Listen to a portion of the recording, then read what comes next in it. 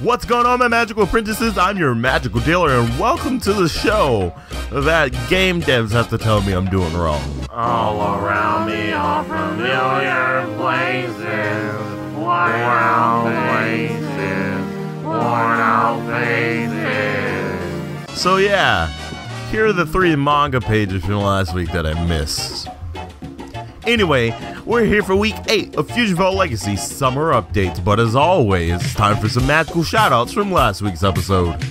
Magic Wolf here thinks that this place has been moved to a different location, and that's why the sky isn't green. And this guy got better at basketball because of me. I just thought it was pretty cool. I like reading comments like this. Keep it up. The first pick of the day shows us a fun new redesign of the Seaside District, and this is one of my favorite areas from the original game, so I'm glad to see it. There's a lot going on in this picture, and I really like it. We even got a new sweet lighthouse over there in the corner.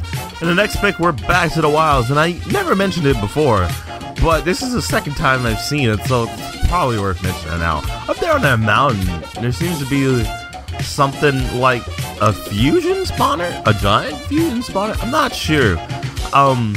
It's just big and mysterious back there, and I don't think the devs would just put something like that in here and not want people to speculate on it.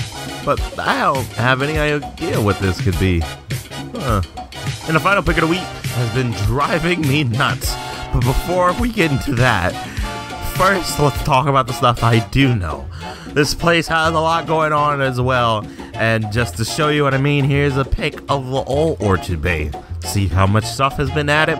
Over here in the corner we can see that the lighthouse from the first pic is somewhere nearby, and there's a lot of cargo moving. Over here we can see Whoosh, the alpha whale, and then we have this thing, the thing that's been driving me nuts, making me crazy, making me pull out my hair because I have no idea what this is. And Prizzy said it was in the original game, only one person has guessed what it is. It was supposed to be obvious, but no one really knows what it is. And And then off the week we have his retro dev blog here about the monkey agents that take us all around the game and how they're fixed now, and how Devin and Prizzy put a lot of work into it, and yada yada yada yada yada. It's cool, it's cool. It's just stuff we know. But hype! Woo! And that ends the week, guys. As always, if I missed anything, let me know down below, and you can be featured in next week's episode. And until next time, in Magical Apprentices, I've been your magical dealer, and stay hype. I see your face. I see your face.